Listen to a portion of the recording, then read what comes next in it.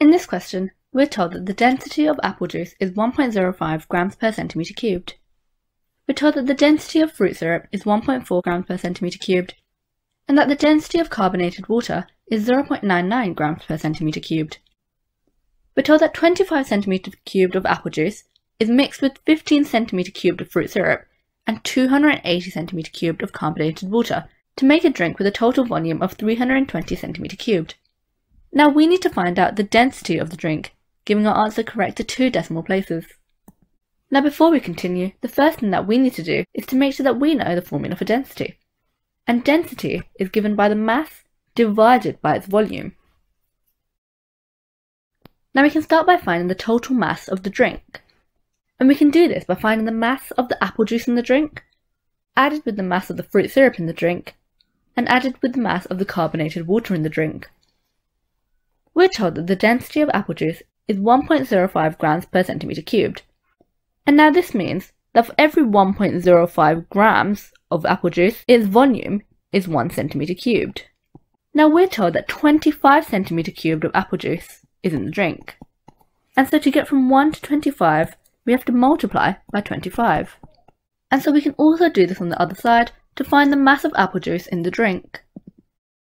1.05 multiplied by 25 will give 26.25 grams. And so we've found that there are 26.25 grams of apple juice in the drink.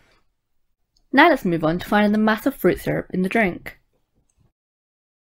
Since the density of fruit syrup is 1.4 grams per centimetre cubed, we know that for every 1.4 grams of fruit syrup, it has a volume of 1 centimetre cubed.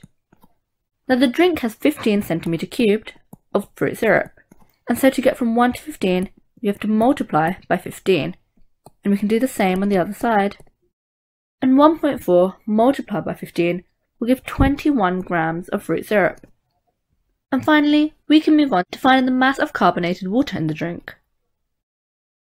Since the density of carbonated water is 0.99 grams per centimetre cubed, we know that for every 0.99 grams of carbonated water, it has a volume of 1 centimetre cubed. And now the drink contains 280 centimetre cubed of carbonated water, and so we can multiply both sides by 280. And so 0.99 multiplied by 280 give 277.2 grams of carbonated water.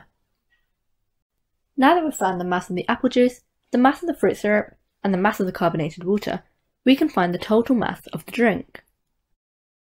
And so we can say that the total mass of drink is 26.25 plus 21 plus 277.2, which will give us an answer of 324.45 grams.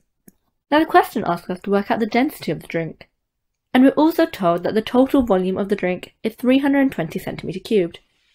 And so now that we've found the mass and we're given the volume, we can use these pieces of information to find the density. We know that density is equal to the mass divided by the volume. And so in this scenario, we found out that the mass is 324.45, and we're told that the volume is 320 centimetre cubed. And so the mass divided by volume is 324.45 divided by 320, which is equal to 1.013906 ... and rounded to 2 decimal places is 1.01 grams per centimetre cubed. Now this question is worth 4 marks, so let's take a look at where these marks are allocated.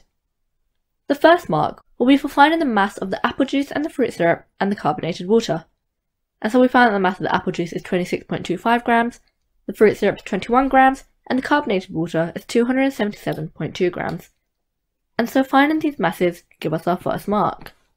Now the second mark is for finding the total mass of the drink by adding these values together and for getting an answer of 324.45 grams.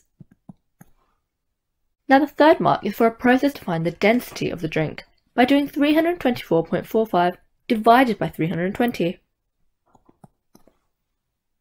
And that fourth and final mark is for getting the correct answer of 1.01 grams per centimetre cubed, rounded correctly to 2 decimal places.